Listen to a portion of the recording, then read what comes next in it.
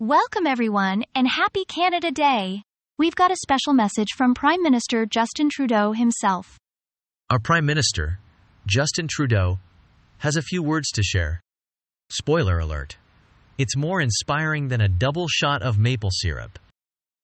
Trudeau reminds us that Canada's story began over 157 years ago with Indigenous peoples and continued with brave sacrifices like those made on the beaches of Normandy. It's basically the Canadian version of a superhero origin story.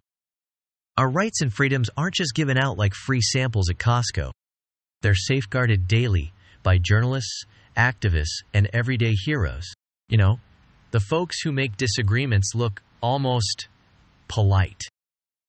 Trudeau emphasizes that Canada's strength comes from its diversity.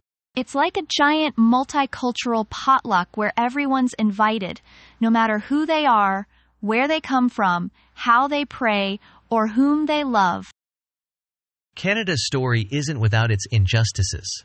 We're on a shared path of reconciliation. It's a bit like trying to fix a really old, complicated IKEA bookshelf. Challenging, but essential. From pandemic warriors to wildfire fighters, Canadians step up every day.